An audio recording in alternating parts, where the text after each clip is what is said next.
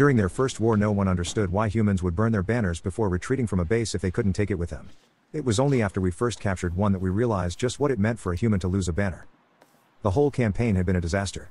Despite every calculation done by the High Council, every check and double check in the long line of bureaucracy of our careful species decided that this war was one we'd win handily. What third-generation spacefaring civilization could take on one of the first three? One of few species that has spread far enough to completely remove threat of extinction. Humans could. While we understood the universe using rules, they were the natural rules, rules that were impossible to break and nearly impossible to bend. There were no rules other than the ones provided by the universe, but humans had not the time to unshackle themselves from invisible rules. Rules of honor and rules of camaraderie.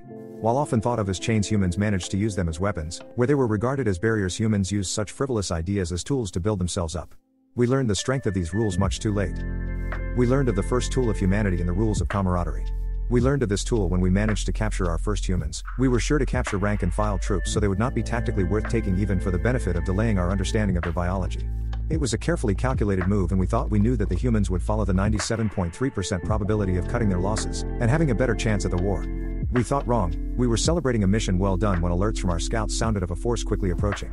The mood not quite soured, we quickly took our stations and prepared for a battle with an 84% chance of success when the scouts stopped transmitting.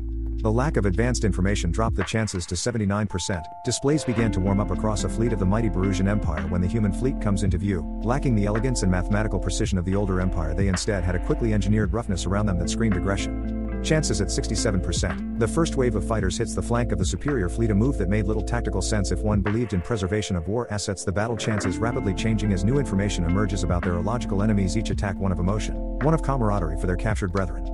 It was the humans' first successful engagement, one that was originally found to be a statistical anomaly. We later learned of another weapon of the humans, honor. It was much later where the human campaign had gained much momentum and the humans had the very rare challenge of filling all the space they had taken from a previously respected empire. A shadow of its superior past self, the Barusians devolved into a loosely structured collection of vicious illogical beasts.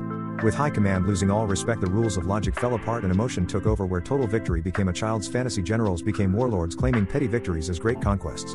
One such mistake was made by a fairly popular warlord. After a campaign that actually had support from the often disregarded High Council, Chile managed to claim a coat of arms from their mythical enemies.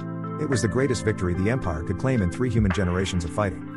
The victory did not last near as long as the losing streak did, as the soldiers awoke from their celebrating the lesson of honor began to rock the planet-side base where the coat of arms was held. It was an otherwise useless military storage moon rather than even a proper planet, but it was the most vicious human planet landing of the whole war. Soldiers on both sides died in vicious combat, not over resources or even military supremacy, but of a set of rules so barbaric one side had lost all record of them ever existing.